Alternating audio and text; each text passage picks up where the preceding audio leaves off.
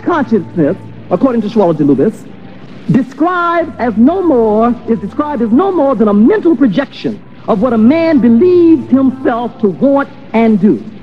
The soul in its various dimensions is conceived by the ancients as the most explicit description of the Egyptian conceptualization of human psychology. Reason to believe that the level of understanding of consciousness was so vast that many of the images of the topographical as well as the political structure of Egypt reflected a concept of consciousness.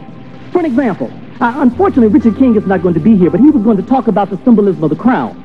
The crown of Upper and Lower Egypt in many ways reflects a motif of duality coming together. The whole idea of the unification of Egypt, as symbolized by the wearing of the double crown, probably foreshadows by several thousands of years the recently discovered reality of the duality of the hemispheres of the brain, which deal with different levels of consciousness in the physical parallel.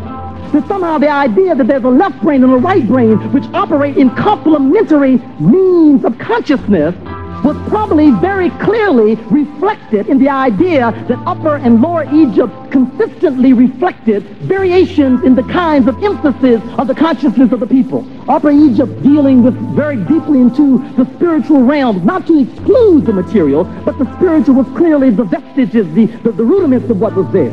We find that the major remains of the major buildings, the pyramids and so forth, are in Lower Egypt. I'm sorry, upper way around. No, that's right, Upper and Lower Egypt. That somehow we have there the whole concept that there is where the more rational, analytical kinds of processes were taking place. So we have the spiritual and the material, but not working at odds, but in concepts of unification.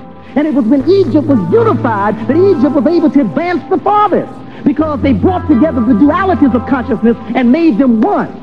The presence of the uraeus of the serpent on the double crown of the pharaoh, symbolizing, of course, the protrusion and the extension and the projection of the pineal, which is the house of the soul, which means that the dual consciousness is guided by the light which comes through the eye of the uraeus, which stands as the light to the soul. So this idea which runs through all vestiges, the papyri versus the lotus being the flower of Upper Egypt and the papyri being the flower of Lower Egypt, that somehow again reflects the differences in terms of what causes the papyrus to grow and what causes the lotus to grow. Again, the reflection of the kind of differences and the duality of consciousness which existed there. The idea is that most of this stuff they think they are discovering simply represents their desperate attempts to try to regain what they lost when they went astray. The soul is the fundamental subject of study for these wise men of ancient chemists. They knew that if you understood the soul, the behavior would follow.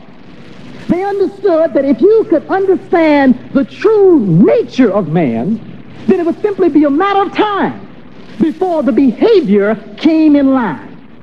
Those of us who are concerned about dealing with the mental problems which are massive among the ex-slaves here in North America and the ex-colonized people of the continent itself, and they are just as sick as we are. They were slaves, they were colonized, but it's the same mental problem, a mental problem which makes us unaware of the nature of ourselves.